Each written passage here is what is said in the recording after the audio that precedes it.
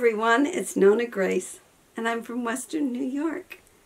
Yesterday I was so excited about stuff that Jane pointed out that I'd forgotten to say where I was from. You know, I don't remember if I did or didn't, but Jane said I didn't, so I must be I didn't. Well, today I'm saying I'm from Western New York. And when I was reading my comments, I had a comment from Wendy, which is Hardnack Farms. Her comment brought back a memory of when Jim and I got together. He doesn't even know what I'm going to talk about. I never know. I know you don't. I never know either. But I do have a few notes, so I must have known I was going to say this. When we got together and we moved into our apartment, the apartment had a kitchen, living room, bedroom, and then had a small little like office, or no, it could be for a baby room, which it ended up being a baby room. And it had the pantry was in the entryway. Well, when we moved there, I had exactly 3 storage boxes that were my stuff. And I had 2 storage boxes that were actually wedding and shower gifts. And then on the wall of this little closet, there was a little closet that must have been where the stairs came up into this house at one time, because it was a 2-family home. And the little slanted roof thing where we used as storage. I had on the wall, I had a picture that had, it was just a diagram of boxes. And in the boxes it said box number 1, and they were always in the same order, had whatever it had in it, and box number 2 had whatever it had in it, and box number 3 had whatever. It's too bad I didn't stay with that box system. Then it seemed like, then we bought the house, and it seemed like everybody was just throwing everything that apparently that was left behind or they didn't want was being sent to us. So gradually this house was getting fuller and fuller and fuller. But the comment that she made was had to do with had me thinking about the boxes.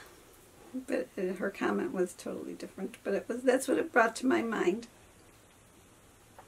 Then I was thinking about what kind of, you know, like when I go in my camper, how refreshing it is. Have you ever visited campers and taken little tours of campers or the mobile homes that they have, that you can walk in and it's just empty space, and you can walk around and you can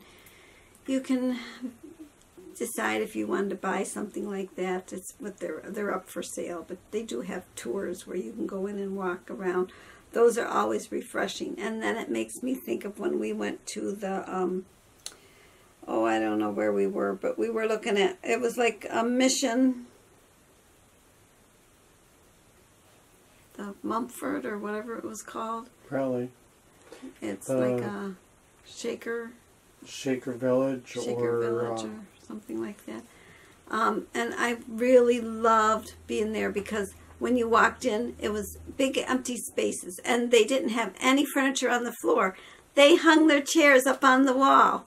And so when you mopped, the Shaker or Quaker. So when you mopped to the floor, all you had to do was mop the floor. You didn't have to pick anything up. And then they had their little storage area, where the storage area was where they had, it was like their pots and pans were in there.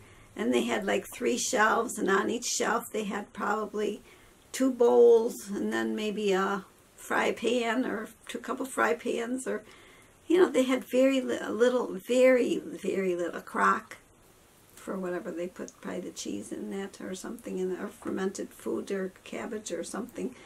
But they had very little, and I used to love going in it. Then their bedrooms, they had the bedrooms where you could see the bedrooms, and all they had in there was the bed, a dresser, a chair, a rocking chair.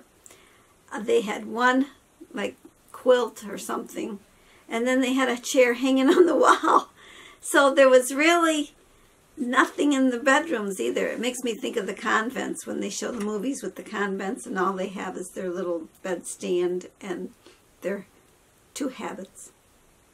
And the Shakers didn't even have closets in their thing, so they probably didn't have a lot of clothes either. Like we have a lot of clothes.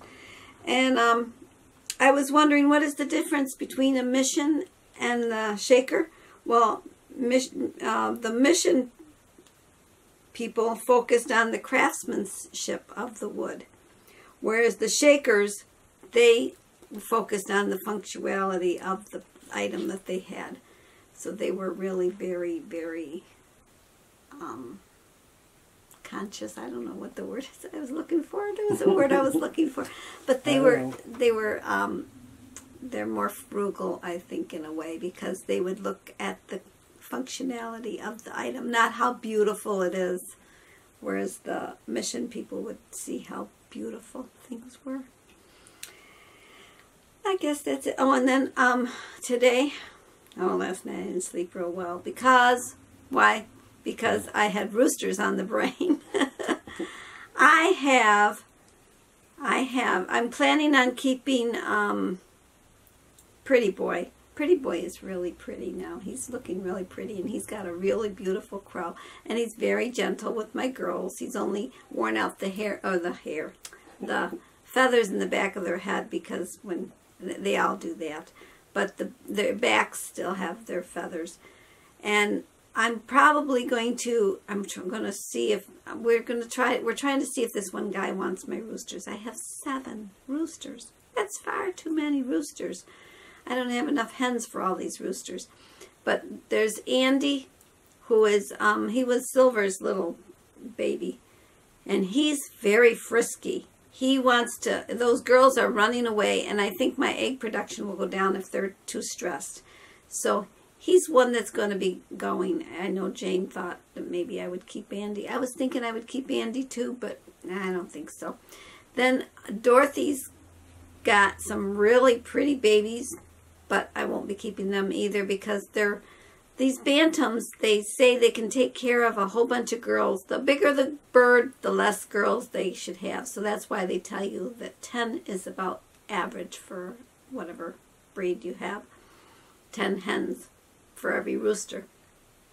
I would have to have, oh gosh, I'd have to have 70 hens to accommodate all of these roosters.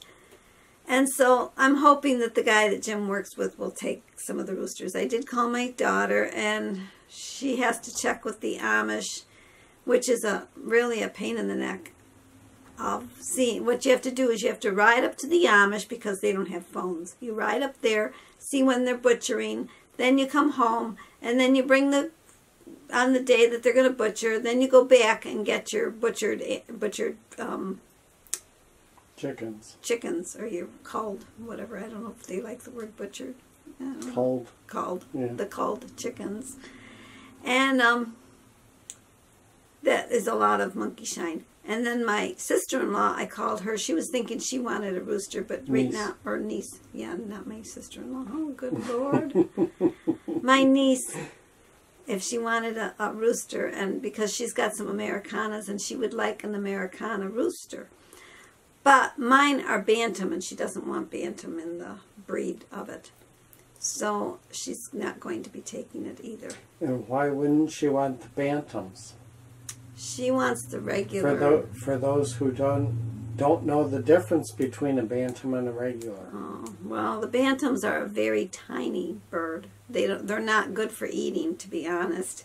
They're very little. It's like eating, what kind of bird was it?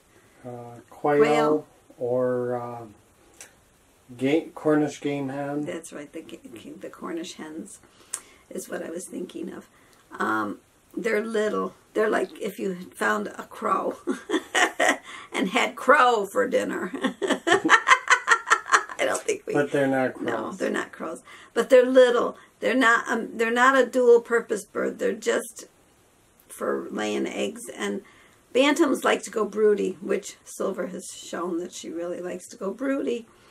And Dorothy apparently liked to go broody, but I think Dorothy's part Leghorn and bantam. She's a little girl too. But that's, I guess, and on the house, we got news on the house too.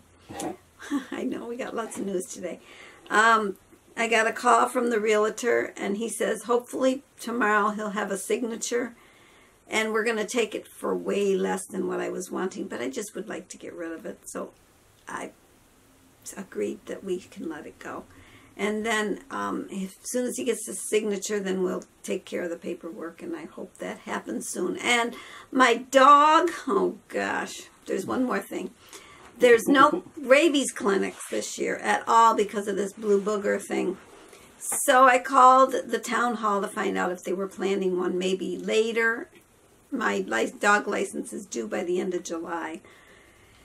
She said that she had talked to whoever is in charge of all this, and they don't plan anything for this year. So I had to call the vet, and I made an appointment for Jake to get his rabies shot. Well, normally you pay nothing because you go to the clinic and you just get the shot. And I says, well, how much will this be? And she goes, it's going to be $57.50. I said, for a shot? And she said, well, they have to do a physical on him too. And I says, can't he just come in and get a shot? She says, no, they have to do the physical too. So it's going to cost me $57.50 to have my dog get his rabies shot that typically would cost me nothing. And in order to get his license, I have to do this. So that's what I'm going to be doing. I'll be doing that in the middle of July. So we'll be taking him to the vet. And that's my video for today. I am done. My battery has been blinking at me the whole time, and I watched it to make sure it's still working. It's still working. So I'll talk to you all again tomorrow. Bye-bye.